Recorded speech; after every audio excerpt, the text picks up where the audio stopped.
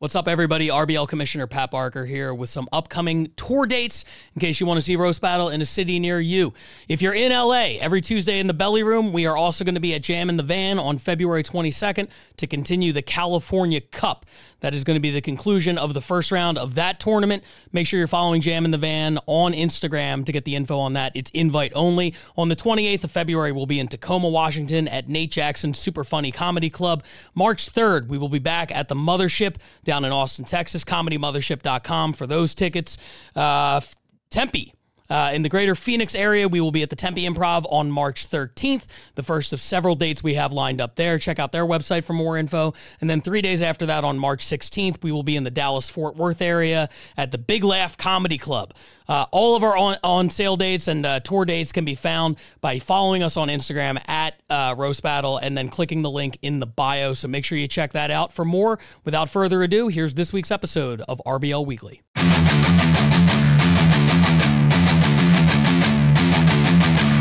What's up, everybody? RBL Commissioner Pat Barker here, joined as always by the host and creator of the Roast Battle, Brian Moses. We are back for part 2 of our episode on the expansion cities. Last episode, we watched Manchester and Montreal, our new international cities. This time, we'll be checking out Cleveland and Atlanta, our new cities here in the American division. They're both going to be slotting in with Chicago and New York in the East, so they're going to have an uphill climb ahead of them. I guess today we're going to check it out and try to look for the elements that could make them a success as we go forward in the league. It's good to be back in America, Pat, talking about the American guys, talking about the American teams, home of, we get to do legal types of drugs and shoot guns. Hell yeah, absolutely. It's good to be back in the States. Yeah, that's what everybody else knows us for, and we might as well embrace that. Yeah. Shout out LA, shout out Denver, shout out the Bay Area, shout out Austin, all places with really, really, really cool gun culture. Yeah, absolutely. And Denver, by the way, mushrooms decriminalized. Really? Yeah. Wow. That's a big thing out there, man. They're like one step away from just like free fentanyl for everybody. They're just gonna hand it out at the DMV when you get your driver's license. They're fucking psychos out there. I love how you're always like, oh, we're gonna monetize now because you're talking about fentanyl, Moses. I know. Now I figured I'd beat you to the punch. You're a fentanyl king now. This time, absolutely. Yeah, it's a funny drug for a punchline. As a writer, you always got to look for the funniest drug, Yeah, Fenny is funny. What would be the funniest one to hand out at the DMV? And I landed on fentanyl. I stand by that decision. The American East Division is going to be 2 of our, heaviest hitters in New York and Chicago, and Atlanta and Cleveland perhaps being thrown to the wolves. I would love to be able to restructure these divisions. I kind of did that a little bit on the international side because the European cities are also close. But West and East are West and East, and despite what Major League Baseball did years ago, I cannot put Atlanta in the Western Division. I can't even things out. They're just gonna have to go for it, man. They are in there with 2 of our heaviest hitters. The Cleveland and oh man, wow. That is fun. This is going to be exciting. Cleveland's been doing it for 8 years. I learned last episode. So this is going to be fun to see how those guys have grown and entering their debut into the league. Atlanta, we've been trying to get that scene for a long time. We were there, I think, for 2 seasons of Roast Battle in the States on Comedy Central. So they've kind of grown, and they have just a culture of shit talking anyway. It's a real history of shit talking in Atlanta anyway, so it's gonna be fun to kind of see if they bring a new flavor and a new style to the scene. So I'm excited to see these 2 cities. Yeah, absolutely. You alluded to Cleveland, the fact that they have been around for so long. They were one of the first non-LA roast battle cities there was. They've been running this show continuously for 8 years now, called the Ad Hominem Attack Show. And talking to those guys, they've gone through some of the same sort of growing pains that you see in cities like LA, where you initially get super hot for a few years because it's new and it's fresh and everybody wants to do it. And then you kind of get that dip where people are like, I've done it, whatever. Then COVID hits, they're coming back from that. One of the things I love most about Cleveland is seeing the reinvigoration of that city, because when you have a show that's gone on as long as it has, you don't want to use the word stale, but definitely kind of a thing where I think some comics are like, okay, been there, done that. reintroducing it as RBL Cleveland, part of the league. Hell yeah. That changes everything. And when we talk about the growth in the other cities, the affiliation with the league, I think Cleveland, you're going to have a lot of guys coming out of the woodwork and just coming out swinging. Well, I'm excited to see it. Let's see what Cleveland's got. Jump right into Metropolis. We're starting with Cleveland, and this battle is very entertaining, especially for one of the reasons explained at the very top of it. This is Tabitha Jones versus Chris Clem, and it's from Cleveland. Here it is. All right, I probably shouldn't start with this, but this is something that Tabitha betrayed me with. She's like, oh, wouldn't it be funny if you dressed like Fred Durst and I dressed like Jonathan Davis from Korn? And I was like, oh, that's a great idea. I have a men's 2XL Adidas jumpsuit. I'll bring it for you to wear. And this fatty couldn't even fit into it. So now I'm standing here dressing like I'm about to shoot a Nookie video like a jackass. It's all because you have such little self-respect. You can't even drop 10 pounds to fit into a men's tracksuit. So anyways, Tabitha looks like Dr. Eggman if his goal wasn't stopping Sonic the Hedgehog, but was instead stopping Hot Topic from going out of business.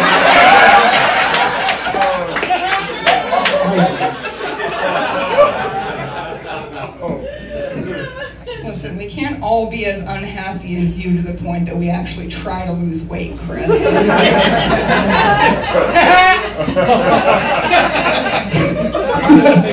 Kyle Hornhorst is very happy. Chris and I are actually very good friends. We share a love of nu metal music and wrestling.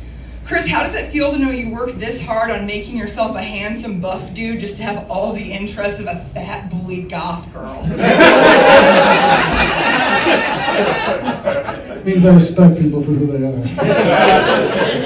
Tabitha works in payroll because nothing says aging emo who's given up on life like doing paperwork at an hourly rate. The good news is you now have a new reason to slit your wrists.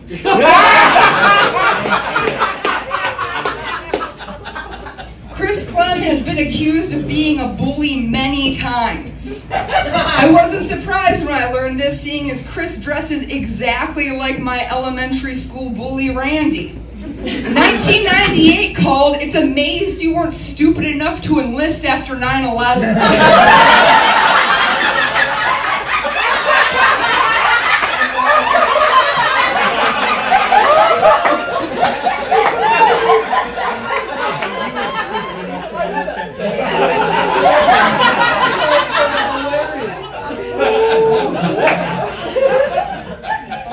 Sorry, I have to rip up one of my jokes because you basically just did it. You were just the butt of that one, but it was about how I looked like I bullied you as a child. I wasn't old enough to enlist after 9/11. For like 2 years I messaged you about it. It doesn't Yeah, it still didn't go, so what are you even upset about? Tabitha is always, I should say, Tabitha is engaged. No, I guess. Beyonce is right there. To me!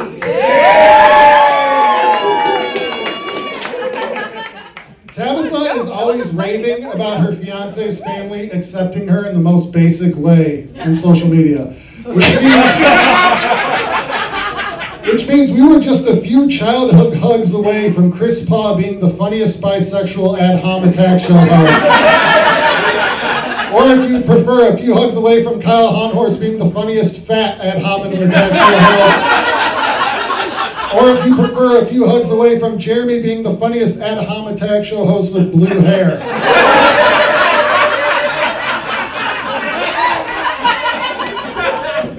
Yeah, Jeremy, I'm gonna have to change this up soon.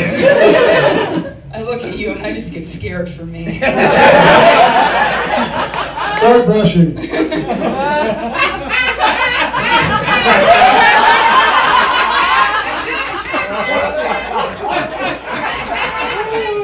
Chris Clem used to live in LA. He left because LA is not the place for tall, buff dudes trying to make it into entertainment. Wait, what? That's exactly what it is? Buddy, I think you messed up. Tell my wife. Tabitha loves the band Korn, but unfortunately, she will never be a true fan because unlike Jonathan Davis, she wasn't attractive enough to have been molested as a child. Well, fuck that one. That one's too mean! We don't really know that, me and my therapist. Well, this next one, I'm going to do this. Chris's old podcast, Pretty Swell Guys, had most of their audience in India.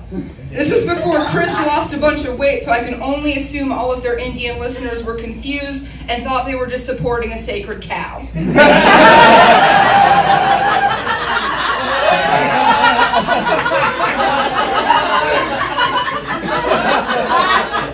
I see. It's okay for you to make those jokes because you're fat.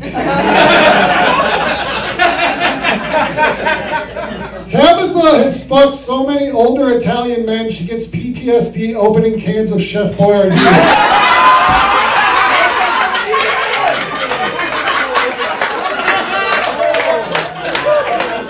Which she does every single day because she's fat! I'm lazy! I need it cooked for me already.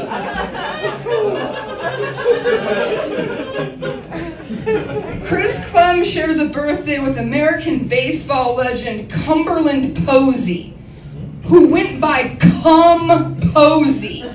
C-U-M Posey. Which makes sense because I heard that's what Chris used to give girls in college before campus security demanded he stop. He would come on the flowers. That was my vision. That's good. That's we each. Well, yep, I counted wrong again. Okay. And Cleveland already has one roast battle tradition down, which is the host miscounting how many jokes have been done. They have been doing this 8 years. Yeah. They learn from the best. You never know, man. It's hard because there's rebuttals, there's people talking to you. You know, it's crazy. So shout out my ad hominem counterpart over there hosting and messing up those the joke number. I thought that was a lot of fun.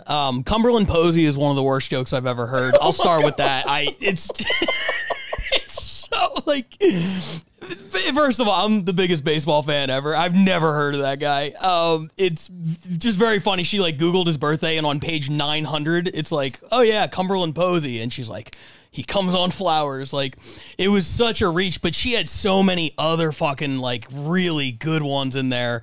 I also just love the simplicity of like he moved to LA. LA's not the place for like hot guys trying to. And she's like, wait, what? That's exactly what it is. She had like a great fun personality and like some really, really funny jokes. And then he was punching from the beginning. Starting with acknowledging the Fred Durst thing, I thought was like risky, but like really funny. And it added, frankly, like a whole like friendship vibe to this battle that we didn't get as much, I feel like, last episode. Absolutely. There wasn't anything surface level. You could tell they were friends. Everything was rolling off of each other. They were laughing at each other's jokes. And usually a familial battle like that usually does play very well to the audience. It feels like you're in on the inside jokes. Even if you don't know them, you're in on them. And even like staying in the moment, you could tell Tabitha's a very good comedian because she had great stage presence of if something didn't land, she was present about it, self-aware about it, talked about it. You know, even the Composy joke you hated, I thought she played it off well, being like, he's coming on the flowers. Yeah, what I was picturing. And I didn't say it wasn't entertaining. Right. I just said it was a bad joke. It wasn't. Bad jokes can be entertaining. It was great. So I really appreciated that joke. And I remember Chris Clem out here, actually. I don't know if he actually battled once, but I remember him as a comic. He's a funny dude. And that was a really funny battle. Shout out Cleveland. That was fun. Yeah. And just absolute like chaos. Every video they sent me, I felt like was in a different location with weird, different like artwork on the wall. That one had like a gorilla posing in like a sexy manner. There were like, don't talk about Tabitha like that. Oh, that was good. Hell yeah. No, really a lot of fun, and that's one thing that I love about Cleveland. In all the battles you see is kind of that friendship vibe. I got that more from their city than others, and I think that's a product of being around for 8 years, and everybody in the scene kind of like knows each other versus the places where it's brand new and they're throwing it all together. We're going to watch one more Cleveland one before we move on to Atlanta now. This one was also a lot of fun. This is from, I believe, their current venue where they're going to be shooting from now on, and it was shot on a security camera, apparently. I can say this because I've had all these conversations with the people. I'm like, just put one in the center. What the fuck are you guys doing? But I really enjoyed this battle as well. This is Hannah Belmont versus Chris Scriva. Here it is. Man, dude, I was hanging out with Hannah a couple days ago, and she actually told me she has one phobia, and it's a fear of vomit, which means she must live in fucking terror as a bulimic girl. I'm one of the ones that shits it out. Hell yeah, dude. Women shit. All right. Fuck yeah. Hell yeah, brother. Sorry. Go ahead, she brother. Chris looks like after he fingers a girl, he cartoonishly licks every single one of his fingers. Hell yeah. I need more calories. Savor the juice. Delicious.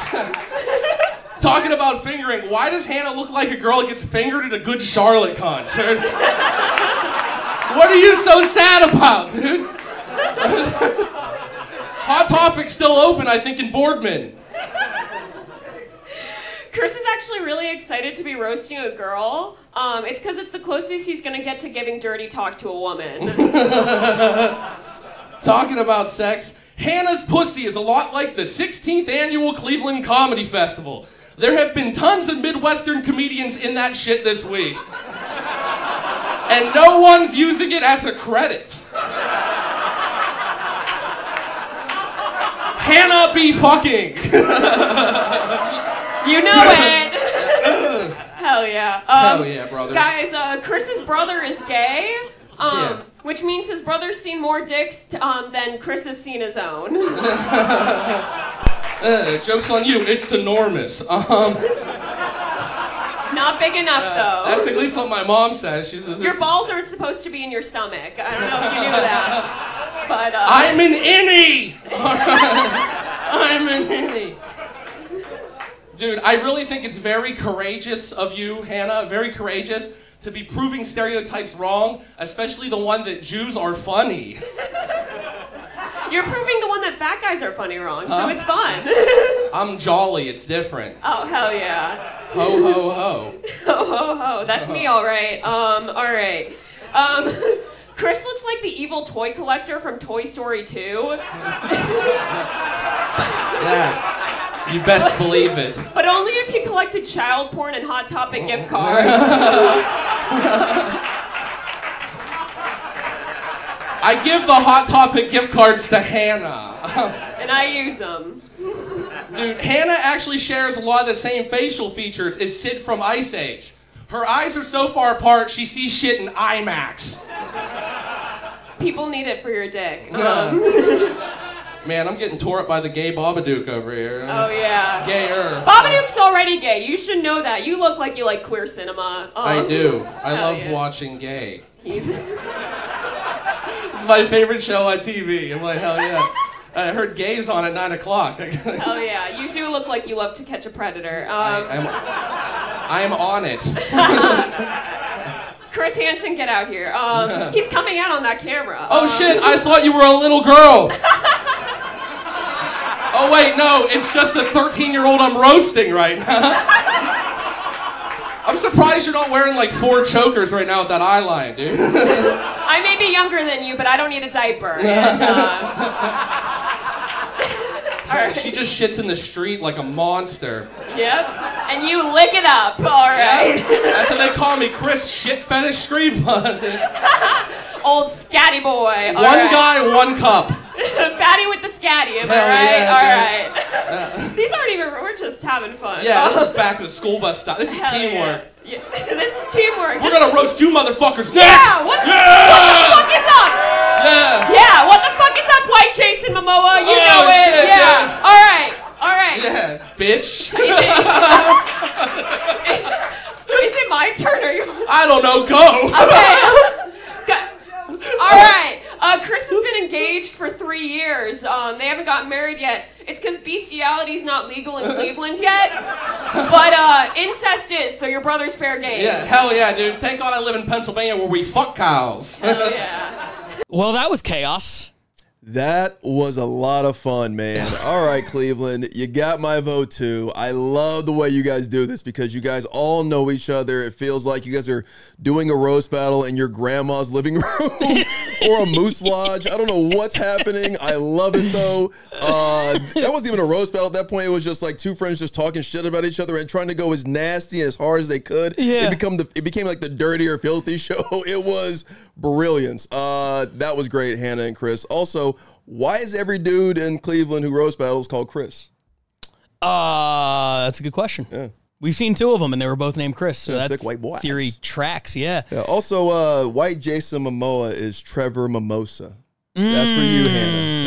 Doesn't matter. Look at you. Doesn't matter. Dude, that battle was, it's so funny because in the first one, when I was busting your balls about forgetting how many jokes they've done, and you're like, it's hard. And I'm like, oh, fucking idiot. No, it's not. It's so easy. What a fucking moron. And then I watched that, I'm like, I have no idea. You're right. Thank you. That one was absolutely out of control. But yeah, I mean, that's one of those, like, if you're in, like, especially if you're in the room, like, I've seen battles like that. DeHerm is a guy who always has battles like that. So out here. fun. It just feels like he knows everybody. Yeah. And you're like doubled over, like laughing because it's just like they're not even attempting jokes half the time. They're just like trying to one up each other in the gross category. It was when he says she shits in the street like a monster. Oh, and he licks it up. He's like, you know me, Chris, shit fetish. I was like, oh, this is my favorite. That's ball busting 101 right there. That's a style we don't get to see a lot. Just guys, just kind of like the stand, you know, like when Evan Williams and Scott Chaplin were going at it. It's got that kind of vibe of just real familial. It's real intimate because the scene's so on top of each other. You know, the whole place, the venue they're in. So it was. Also, I like Chris Clem when he had the flashcards over the phone.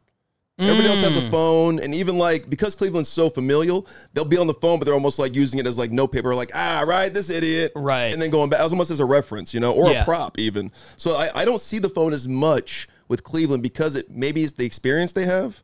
Because you see it with Chicago, you see it with the Bay Area, you see it with everybody else, but with those guys, because they're so ball busty, you don't even notice they're using the phone. But with Chris Clem, I did like that he used note cards because it feels like he's prepared more. Yeah, almost feels like a late night host.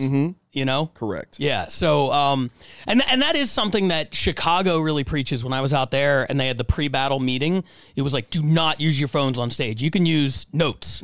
If you notice, Chicago, actually, there's no phones. They come out with full like notebooks and shit. Like, good. Yeah. I know you're big on that. You prefer the handwritten notes over the phone. Because it just looks like you're more prepared. If we're doing this thing called roasting and battling, right? And then the whole premise is like, oh, it's like a rap battle, but it's for, you know, we're roasting. We're using punchlines over raps. So it's, I like that you're prepared as almost like you're going to a Comedy Central roast like Greg Giraldo or Jimmy Carr, right? And being like, thank you, this such and such, this person, da-da-da-da-da. If you didn't know, I just kind of like that as opposed to, oh, shit, I got to write this on my notes and then just kind of say it. It just doesn't look prepared as much as, you know.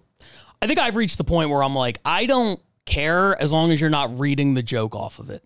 Right. You know what I mean? Like, we don't have to be as militant as we are in LA, where it's like, no, you put everything in your head, and because that adds so much pressure and stress. That's just the way I do it, so I'll keep doing it that way. But like for other cities, I think it's fine if you're like glancing at it and then it's your turn and you put it down or whatever.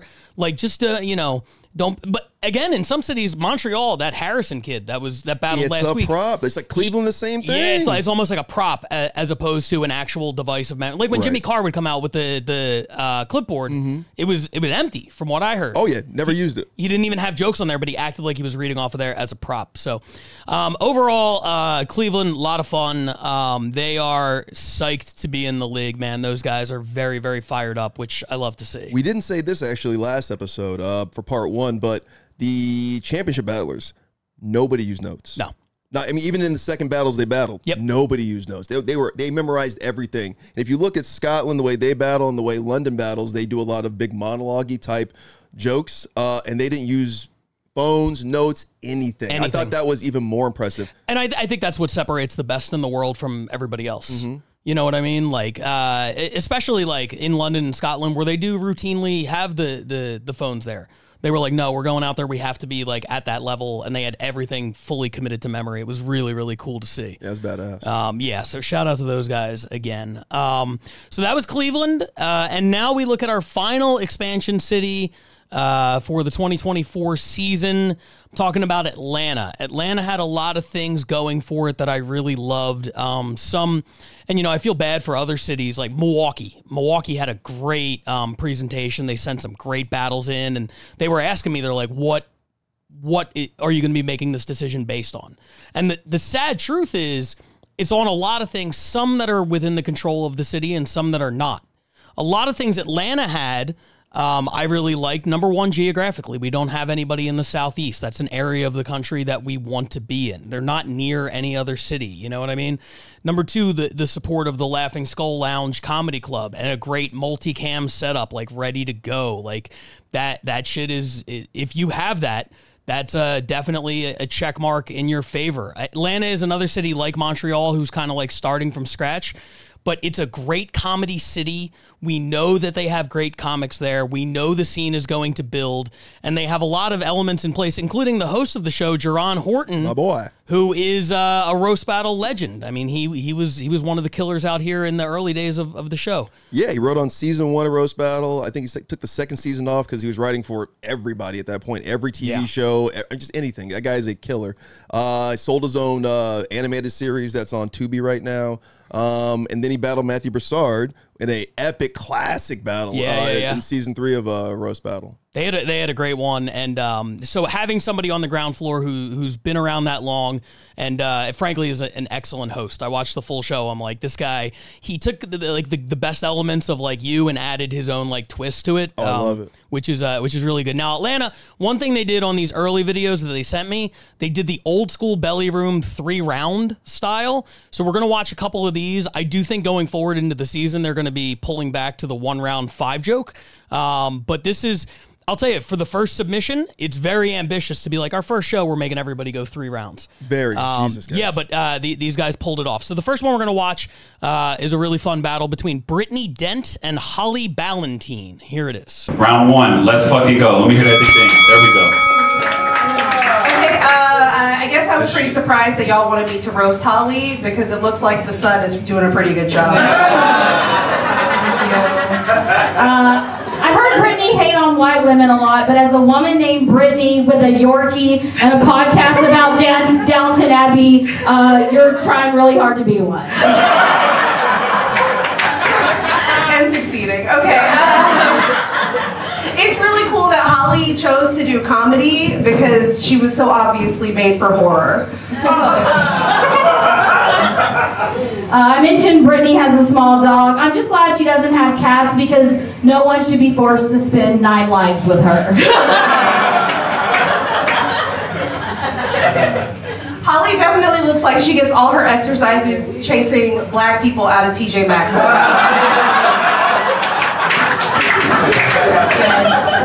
Honestly, I feel really sorry for Brittany. I mean, at 40 years old, I'm sure she definitely thought she was going to be a grandmother by now.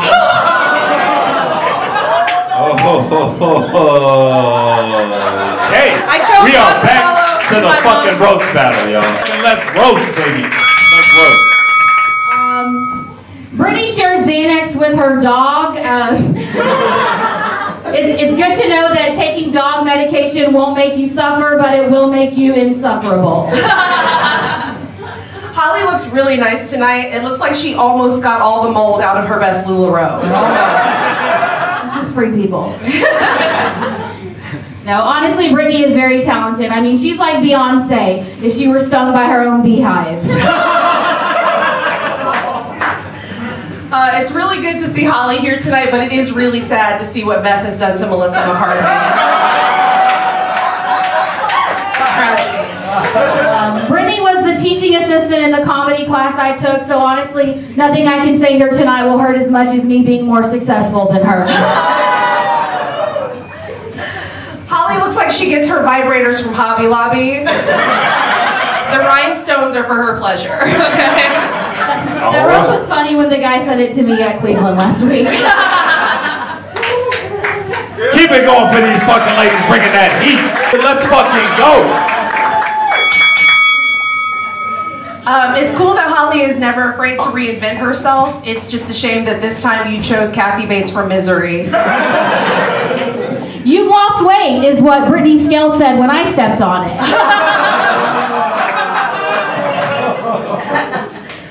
Holly comes from Texas, and they say the only thing that comes from Texas is steers and annoying white women, and Holly is both.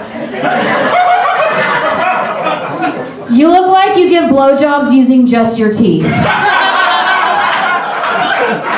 It's true, it's true. Holly says her daughter is her best friend, and she homeschools her daughter to make sure she never has any other options. In all seriousness, Brittany is so funny. I mean, I'll never forget the first time I heard her do comedy 6 years ago, because she still does those same jokes now. That shit was fire, y'all. Come on, man. What do you want to say about Jerron as host? Go. He does. I love him. He's so funny. It's just like me. Just, all right, y'all, let's kind of keep the energy going in here, man. We just heard some crazy shit. Yeah. Well, it's also funny, like, jumping from round to round, because it's just like Jerron poking his head in and out every few jokes to check on the crowd and be like, how's it going? All right, let's roast. You know? Yeah, I thought very different from what we just saw out of Cleveland. You know what I mean? Very different. It felt very different. Very more formulaic. A little more robotic. You could tell they were kind of friends, but they were going for the jugular a little more. I'd say Holly was definitely going for haymakers, and Brittany was kind of going for jabs and more consistency, I think, in her jokes. Yeah. The at 40 years old, I know you thought you'd be a grandma by now, is outstanding. And then, like, the last one, I don't know if that's a joke that connects with regular crowds. Like, you're still doing the same jokes as 6 years ago, but as a comedian, I'm like, ooh. Yeah, off screen, both of us went, ooh. Yeah, That is, I heard some personal friends say that to some other personal friends, and they're not friends anymore because of that. Like, oh man, that's below the belt, but that was really good. That's a tough one, but it was a really fun battle. Look what Meth did to Melissa McCarthy was great, because it's just a spot-on comparison. But you do see the difference between a city that has been around for 8 years and like everybody kind of knows each other, and Atlanta, where it's like, hey, we're just pulling these. We know how to write some jokes. Exactly. So I do think that's one thing that was really interesting when I talked to our point person in Atlanta, because I interviewed everybody, and I was sort of asking like about a number of different things, and I was like, what do you think like your weakness is in, you know, if you had to pick one? And he was like, honestly, it's like finding the roasters. And that was for the first couple ones that they did, because apparently, like, the people in Atlanta, and I think this will change once they're part of the league. I'm not worried about that at all. Any city who said to me, like, I don't know, finding people who want to do it, especially in a big scene like Atlanta, they're going to want to do it. But the initial ones, it seems like they're like, everybody's afraid of like kind of getting their feelings hurt. You know what I mean? It doesn't feel good. This is a gladiator sport. That's why this isn't like stand-up where, you know, you can, it's synergy between the audience. This is synergy between you and your opponent. I mean, like, there's nothing like this. Like, you're supposed to do a dance with somebody that's talking shit to you. Yes. Yeah.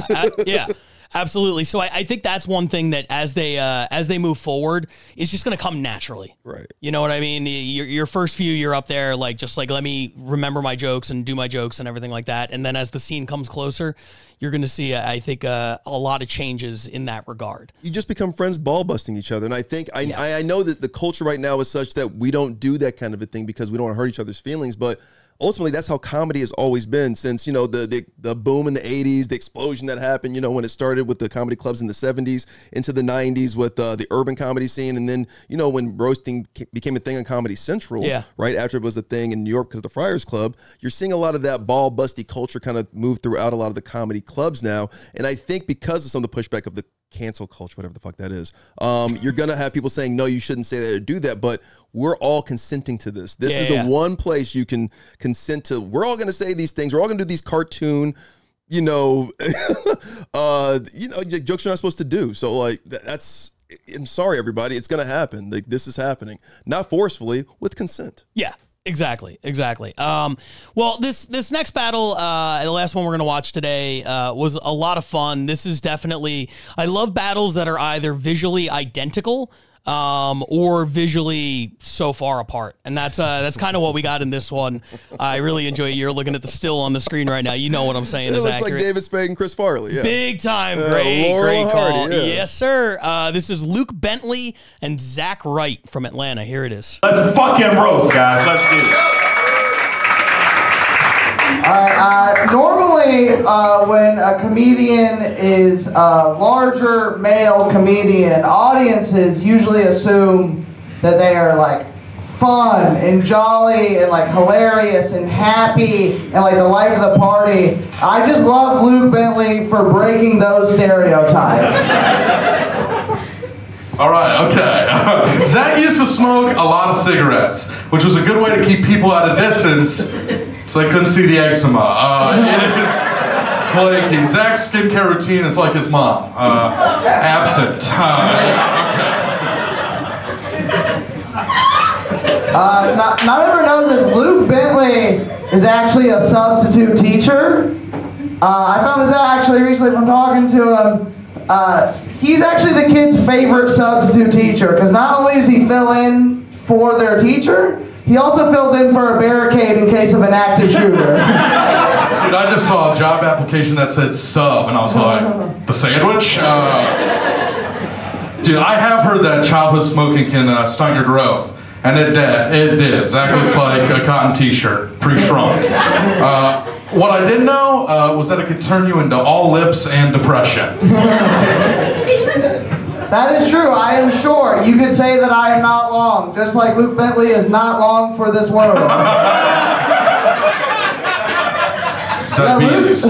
Luke is actually, he's kind of a celebrity in Atlanta, you know? I don't know if y'all know this, but every lesbian who gentrified Decatur goes to their barbershop and goes, "Give me that Luke Bentley cut." Honestly, Zach is like a walking Vice documentary. He looks like the kid of every wrestler who's died. And recently featured in a doc on teenage homelessness. No, dude, I want to be out here. Okay. Let's go round 2. Let's fucking get it. Let's go. Let's get that energy up. All right. I think I go first this time. Was that true? Okay. Yes, I'm well nourished. Beats malnourished. Zach, your skin is clear, not like unblemished, but see-through. Your veins, they're a roadmap. Destination, melanoma. That's perfect, because Luke Bentley looks like he has a hard time tying his shoes. Not because he's fat, he just looks pretty fucking stupid. Give it up for Zach, dude. He has a high school degree. And a semester of film school. Was that the...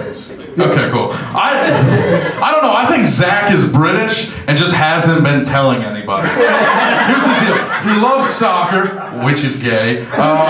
He's as pale as the anemic royal family, and his teeth look like they got hit by a double-decker bus. I did not expect such heat coming from Luke, because Luke is actually a Christian. You're very Christian. Used to be a youth pastor. Luke is such a good Christian that actually I left the church, and talking to him actually convinced me to come back. Nothing he said about the word, but when I found out he does not have diabetes, I was like, oh fuck, those prayers are coming.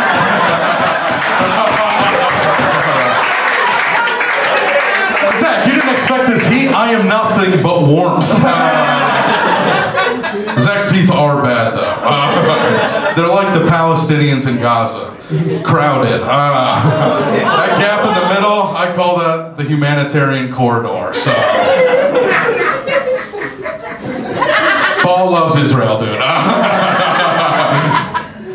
Alright, for those of you who don't know, Luke also runs a comedy show, a late night comedy show at an Irish pub. And I have seen this man start the show multiple times and watch regulars leave. Which, I don't know how bad you have to be at comedy to make the Irish go, hey, we should stop drinking and get ready for work.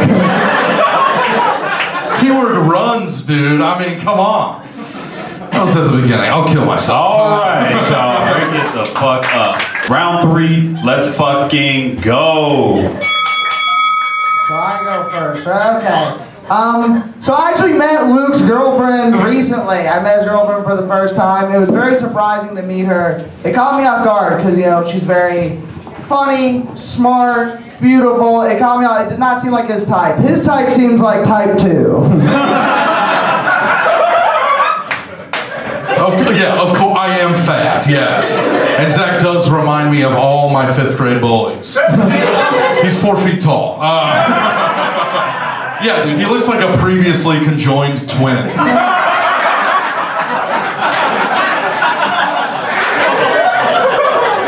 That's funny coming from someone who ate the rest of his triplets in the womb. Dude, give me strength. So. I talk about Luke is a Christian, which, as you can tell by looking at him, when he went up for communion and he ate the body of Christ, he always asked for more, which is very ironic because whenever he eats, his body is like, Jesus Christ, more? Yeah, dude, they baptized me in an Olympic swimming pool. All right, Zach bleached his hair because the everything else about him didn't scream 25-year-old burnout loudly enough.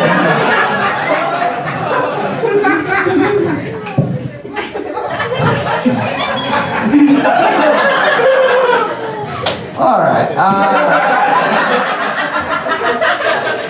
Now, most people ballpark 18. I'm just happy that I finally look my age. Every time I see Luke Bentley, all I can think is, damn, the casting agents at ABC really got it wrong. This is what John Goodman and Roseanne Barr's kid looks like. It's very perfect because he does tweet like Roseanne Barr off an Ambien. Dude, that is a very old reference, so good for getting one for Marshall, you know? Dude, Zach, I've never seen a native speaker struggle so much with English. It's like your mouth is still figuring out you have teeth. So, you know, good battle.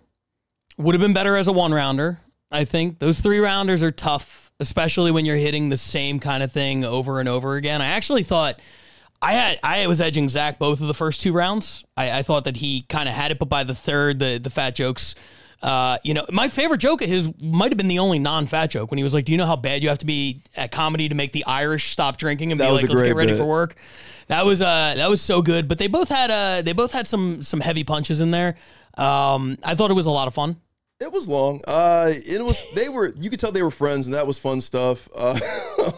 But it was like a battle of like cow versus chicken, if you remember that cartoon on Cartoon Network. Yeah. Or it looked like Billy Joel of Green Day versus John Popper of Blues Traveler. Looked like Fall Out Boy versus The Fallout. It looked like Green Day versus the album Dookie. There's just a lot of things you could say about this one. So what I will say though is, yeah, 1 round just felt like it was going a little long, and even Jerron with his hosting, you could tell the audience was just like, okay, another 3-rounder of just like, you know, like I don't know. But I like that Luke was trying political jokes in the South that he knew wouldn't land, and really tried to squeeze him in there because he's so likable. Yeah. So I thought that, like, you know, as trying things is concerned, I guess. But that was a boring battle, man. Okay, well, there I can always count on you to give it to us straight. Yeah, that one wasn't hitting for you, huh? No, it wasn't. I liked the last one, even though that it was almost the same battle basically. Like they were just trying things out. You know, they want to like ruin a friendship. Yeah, but they were like, oh, I'm gonna give you some good jokes though. Yeah, with like Cleveland, they were just like, we're going as hard as possible. We're probably gonna leave here together and fuck. Yeah. I mean, I think the one thing also, and for whatever reason, man, this seems to be universal across roast battle. Teeth jokes very rarely work. And Luke was going in like heavy on the teeth joke. So I think that there's like a learning curve for like a newer city like Atlanta. But I'm so excited about the potential of the scene there, just knowing the level of comedy that comes out of Atlanta, and having sort of those intangibles that go along with you know, RBL Atlanta. I think it's going to be a successful scene, but I think there's definitely going to be a period where they're trying to figure it out a little bit. Absolutely, but I'm excited that they're in the scene because we do need something in that Southeast. That whole region loves to talk shit. It's deep Bible Belt. I'm excited to hear a lot of a lot of Southern style jokes, and I don't think we get a lot of those. We get a lot of that ball busty culture in New York. Austin does a lot of the buzzword heavy stuff. You know, they're very prerogative. And then obviously the West Coast, you know, they're very performative. And then the Bay Area's got the really, really smart jokes and silly jokes down in Denver. Yeah. Absolutely. So different styles coming from different cities. Atlanta and Cleveland are officially part of the league. They will be matched up with Chicago and New York. That is not an easy division to make your debut in. Good luck, Atlanta. I mean, even with Cleveland, Good luck both. Yeah. I mean, Cleveland's fun though, man. I wouldn't sleep on Cleveland. Yeah, I mean, I'm not sleeping on anybody, but you know, Chicago and New York, the performance that they had last season, I think that they are going to be the clear favorites going into this thing. We'll be talking more in the next couple weeks as we build to the beginning of the season on March 1st. We will be talking about making official predictions for the league, for MVP, for the division winners, everything like that. So I don't want to get too into it now. But overall, how are you feeling about our 4 expansion cities? Oh, really good now. I mean, I didn't know, right? You had told me there were some guys you had cut, and I was like, and I've seen the Milwaukee scene, and they're really good. Milwaukee's really good, yeah. Yeah, they're just like Chicago. I think I was out there for one of their roast battles, and they're very, very impressive. So I was like, okay, well, who are you bringing in? And then you see Cleveland, and the 8 years of experience, I can definitely see it. You can see how familial and close that community is when it comes to roast battles. So I love that pick. Atlanta's going to grow into it. I'm excited about them. This is fun, man. Thank you. Yeah, hey, my pleasure. Again, like I said last episode, to everybody else who didn't quite make the cut, stick with it. This thing's going to keep growing and expanding, and we want eventually total world domination. So we're on our way slowly but surely. 12 cities become 16 cities.